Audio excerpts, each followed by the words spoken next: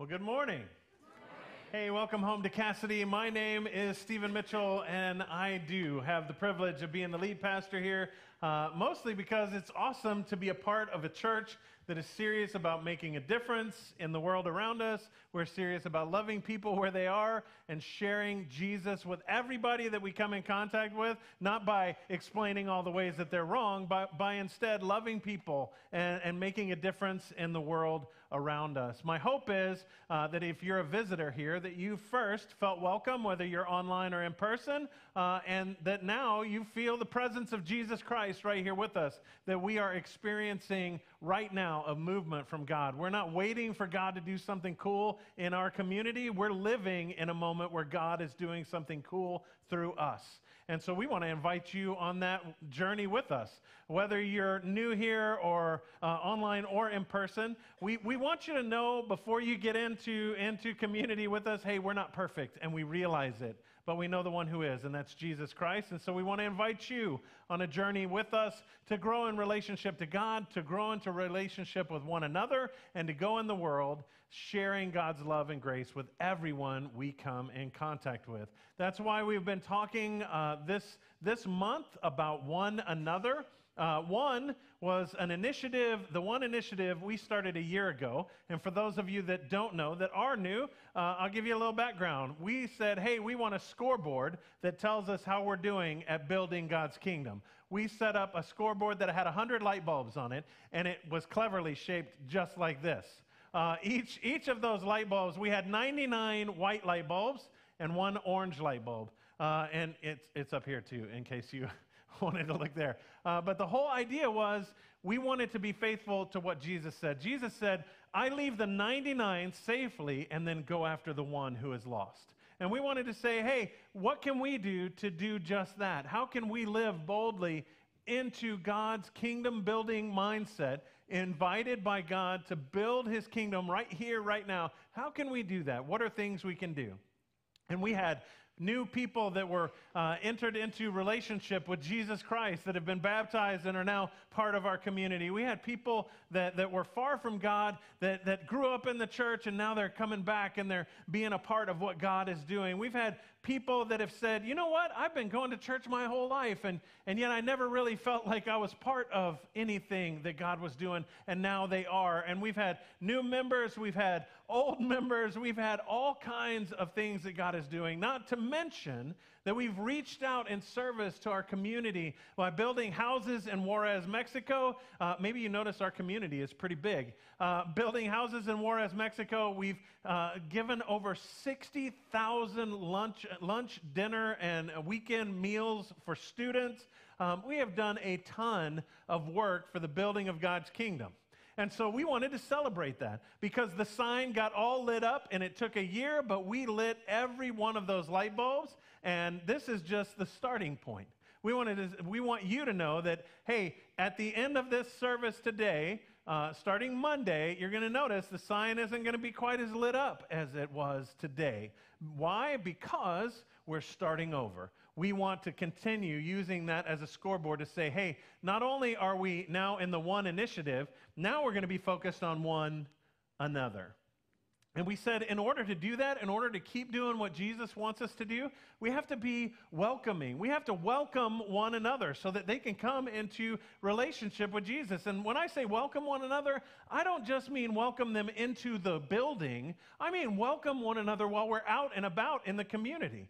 Be nice to people. Love people where they are. That's what we say we're after. Second, we need to encourage one another. That we need to lift one another up, to know that life is not a box of chocolates. Well, maybe it is, because you never know what you're going to get. I did not know I was going to quote Forrest Gump today, so you're welcome. Now you can go home and watch it. But we need to truly encourage one another so that together we can be the people that God wants. But we need to encourage those that are outside of relationship with Jesus, not by telling them all the things that they're doing wrong, but instead by loving them where they are. And we said we needed to restore one another, not to hoard the grace that we've been given, but to share it with everyone. we meet, everyone we interact with, everyone that cuts us off in traffic, everyone that gives us that one finger that tells us how much they love us at the grocery store or wherever. Maybe my grocery store adventures are a little bit more adventurous than yours. I don't know. And today we want to talk about serving one another, because all of these things are what makes the church the body of Christ in the world. It's what means that we follow Jesus. And so we need to get this all in order, because serving someone is pretty easy when it's planned. However, when it's inconvenient, serving someone can be hard. If somebody calls me, now I have a truck now. For those of you that didn't know, I got a truck. I've been waiting for it for years. Anyway, when somebody calls me and they're like, hey, I know you have a truck. Can you help me move something? If they call and say, in October, I'm going to be moving, can you help me? I'd be like, yeah. Why? Because that's a long way off, and I might forget about it before then. You might not move. Who knows? I'll agree to it. And then on that October date, I'm like, dang it, it's here. And then I actually will go and do it, but I planned for it. What's crazy is serving someone when it's inconvenient. Now, that's hard. If somebody calls and says, hey, Steve, can you come help me move this? Drop everything you're doing because I need to move something later today. It interrupts everything I have planned, my schedule, my hopes, my desires, and it's just downright inconvenient. And so when we are hit with that kind of scenario, serving others can be a little bit more difficult. We can maybe push back a little bit more. I had the opportunity a couple years ago to go to Orlando, Florida for a conference. And when I flew into Orlando, Florida, my daughter is in Tampa, and so she was going to school at the time. She came up and visited me, and what was crazy, if you've ever been to Florida, you know that sometimes it rains like every single day at the same time. Well, we also happened to be blessed with way more rain than they were used to, and so the streets are flooding, things were crazy, and it would go from pitch black outside to then beautiful outside. Well, we went through the conference and we made our way to the airport, and our flight was supposed to take off at around noon. So my buddy and I get to the airport because we shared a room.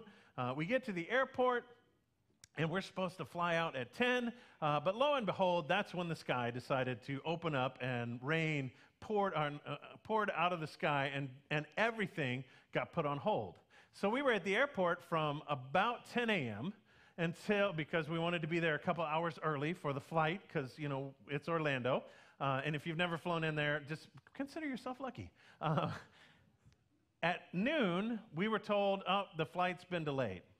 It'll be a couple hours. And then the flight's been delayed. It'll be a couple hours. By 10 o'clock that night, they finally said, hey, the flight has been canceled. I was like, couldn't you have done that at like 10 in the morning? Because then I could figure out what I'm supposed to do. So then I'm sitting there at the house or at the airport going, oh, I don't have any place to go. And my buddy and I are like, well, the cheap airline that we paid for isn't going to pay for a hotel. So what are we going to do?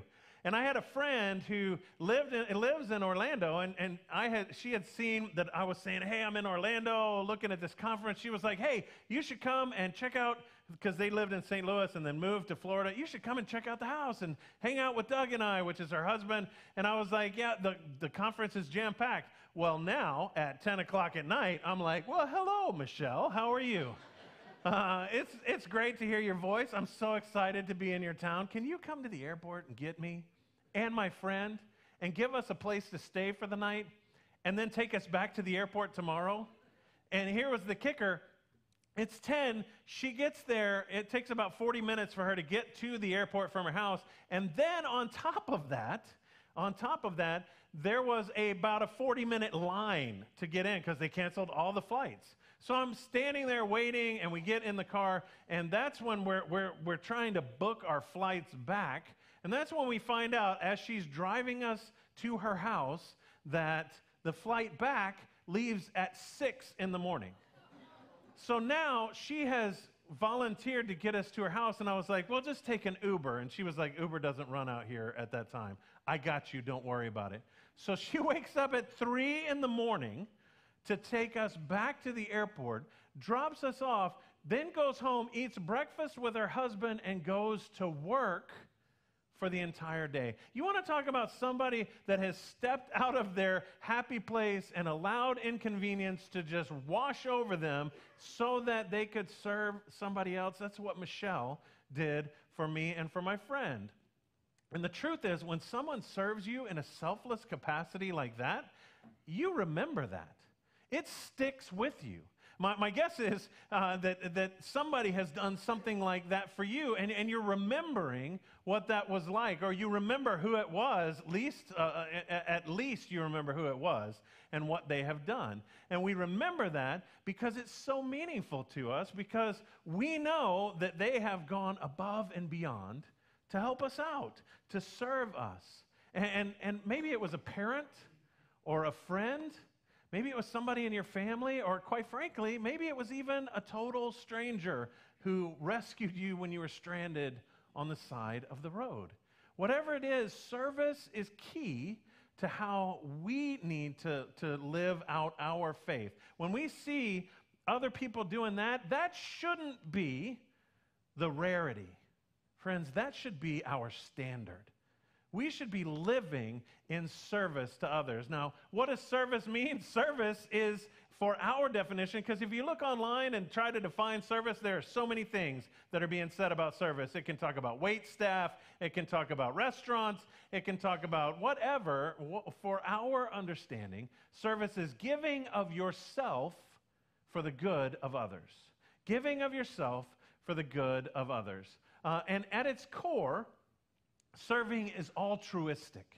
That means that it's acting out of genuine concern for the welfare of others, not acting out of any alternate mindset of, I'm doing this so that I can get. It's, I'm doing this because I love them and they need some help at this point. It's acting out of that genuine concern for the welfare of others. And often it's putting their needs above your own. That's where it gets sticky, right? That's where it gets difficult. It's compassionate, understanding or empathizing with someone's situation, knowing that they have stuff going on in their life and they need some help, and feeling motivated to relieve their distress. Or it's selfless, and it's selfless, not or, and it's selfless, providing help or service without seeking personal gain. Not so that you get reimbursed, but so that they know you care. This is why service is a key part of God's plan. Service is exactly what Jesus was all about. And it's exactly what we see in both the Old and the New Testament. The Hebrew Bible, God is talking about serving others. You're a blessing so that you can bless others. You're supposed to be focused on those that are on the fringe, on the outside, supposed to be focused on the foreigner that is within your country bounds. This is what God is talking to the people about in the Old Testament. In other words, we bring glory to God by serving others. Now, let that sink in for a minute. We bring glory to God by serving others. How have we been sharing God's glory lately? How are we doing? That's really the question that's at the heart of this. And it's not a question for you. I'm not like, how are you doing with this? It's for us. How are we doing? How am I doing? How do we live this out? This is at the core of what we're trying to do. And what's cool is if you look at the Old Testament and you read the Old Testament, we're going to read from the prophet Isaiah here in a minute, but when you look at the Old Testament, prophets were concerned with two things. God raised men and women up to counsel and to correct the kings and the people of Israel so that they could get back on track in relationship with God. And they did this with two messages.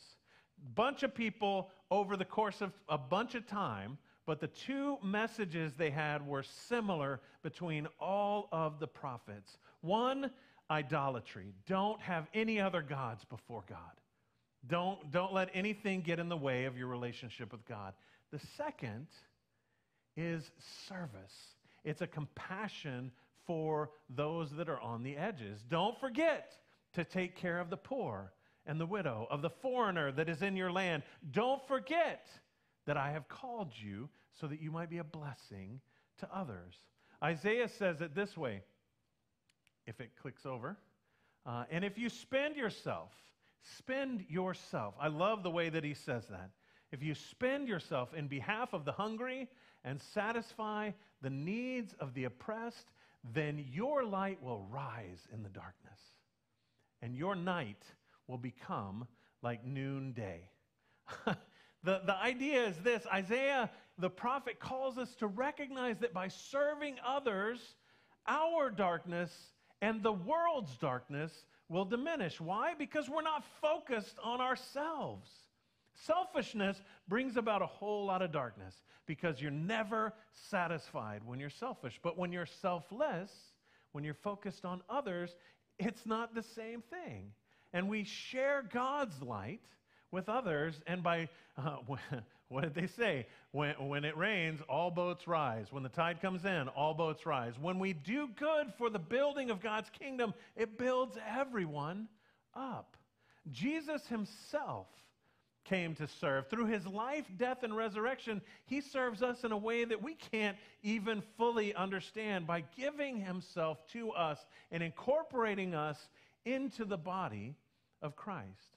On the night in which he was going to be arrested and taken for trial, he did something crazy for his disciples. He washed their feet. And he finishes this up in John's gospel. It says, "Now that I, your Lord and teacher, now that I, the most important person in the room, have washed your feet, you should also wash one another's feet. I have set you an example that you should do as I have done for you." Jesus says, hey, I want you to understand what I'm doing. This isn't an idea, like, this doesn't mean that we should all break out into spontaneous foot washing, right? It doesn't mean that Jesus is concerned about the cleanliness of our tootsies. What it means is Jesus is concerned about our ability to serve others.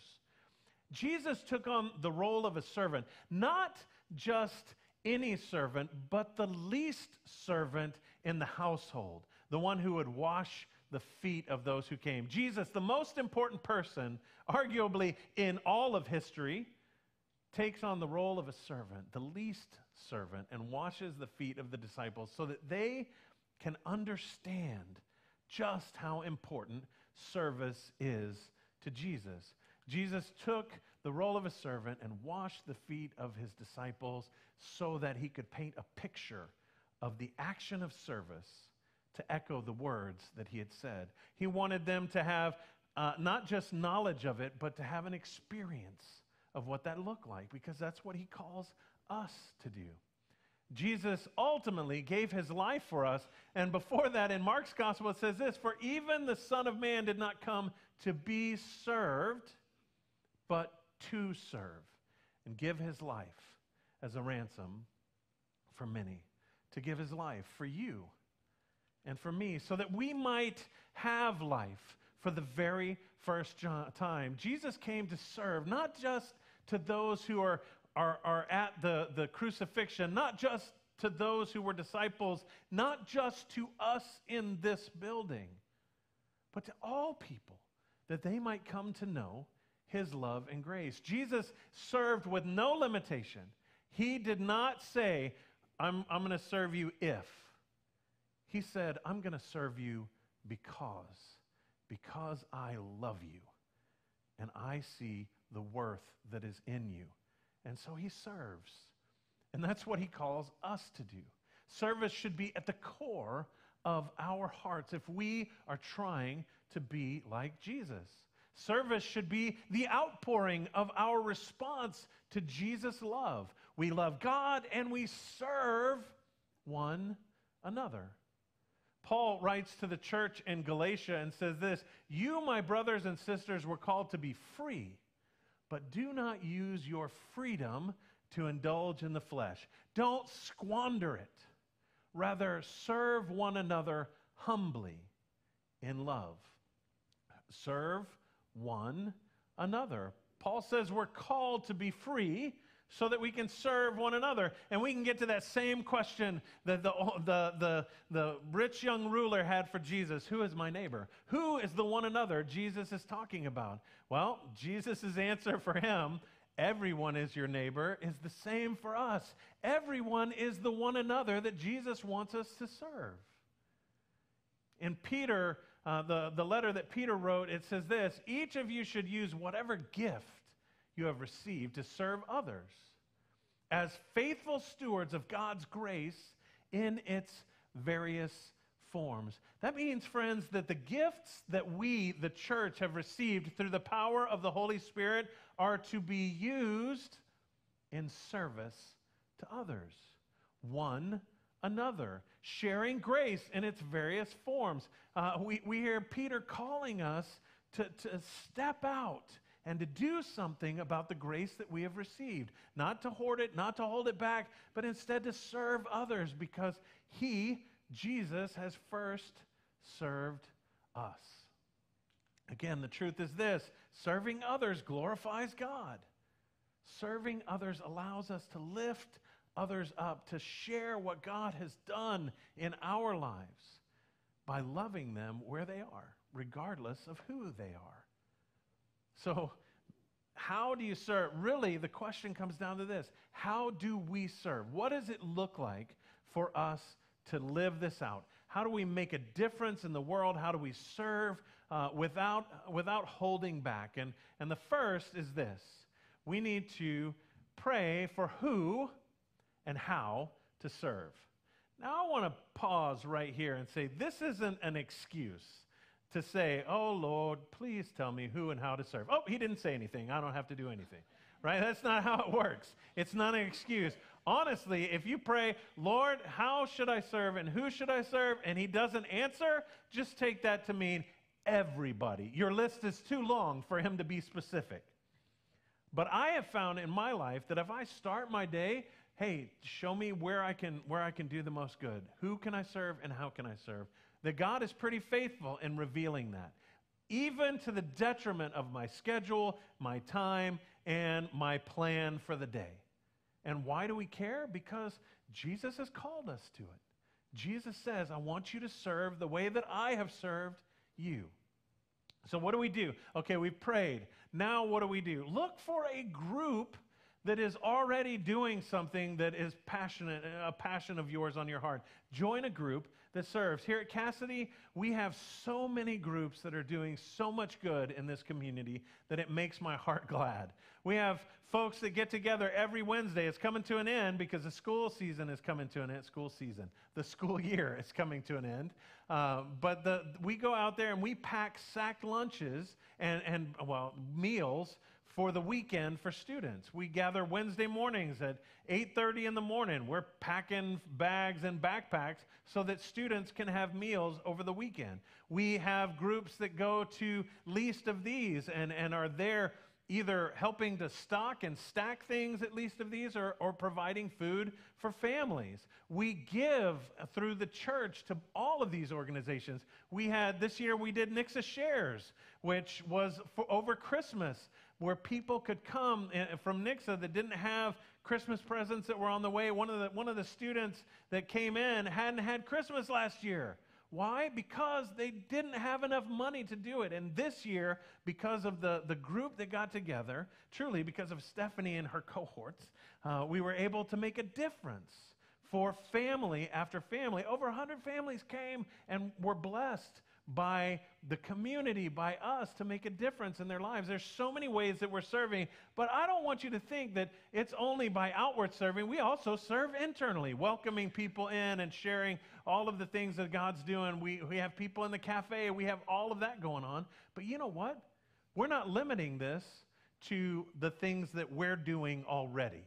We're saying, hey, if there's another church or faith organization or atheist or agnostic organization that is doing good, be a part of it. Serve. Make a difference. Love people where they are. Maybe they won't be agnostic or atheist for that long. It's an opportunity to share love and grace. We believe fully that we are not dictating what God is putting on your heart. we are not the ones that are directing the ship. Instead, we're trying to empower you because God has spoken to you and said, this is where I want you to serve.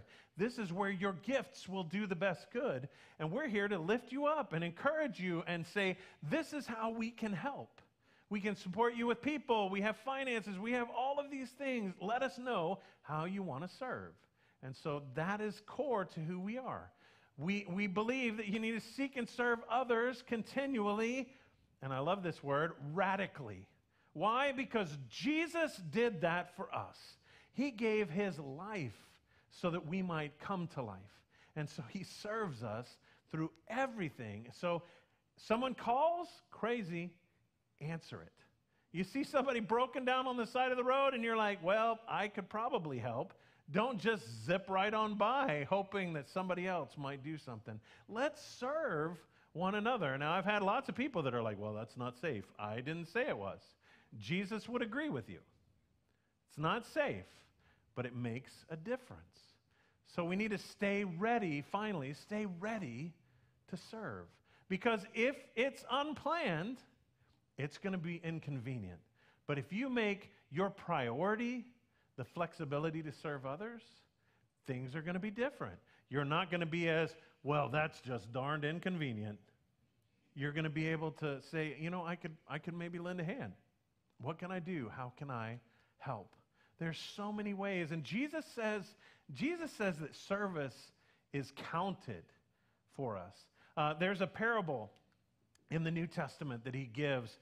It comes in Matthew's gospel in the 25th chapter. He's talking about what it looks like at the end of days, that there will be a judgment of people. And he says, there's going to be some folks that are going to be there. And I'm going to ask them. I'm paraphrasing and putting Jesus in it instead of the way that he talks about it. I'm going to ask them, hey, I'm going to invite them, come on in. Because when I was hungry, you fed me. When I was thirsty, you gave me something to drink. When I was in prison, you came and visited me. When I was having a hard time, you were there for me. And they're going to say, when did we see you? When did we see you hungry? When did we see you thirsty? When did we see you in prison?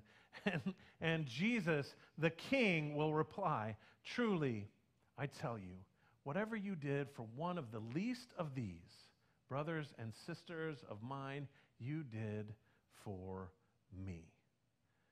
Jesus says it's important we serve because we have been served. Who's the least of these brothers and sisters of mine? People, humans, outside of this place, inside this place, everywhere we go. We can make a difference for God's kingdom by serving others. And we can start right now. We can welcome one another. We can encourage one another. We can restore one another. And friends, we can serve one another to build God's kingdom in this place.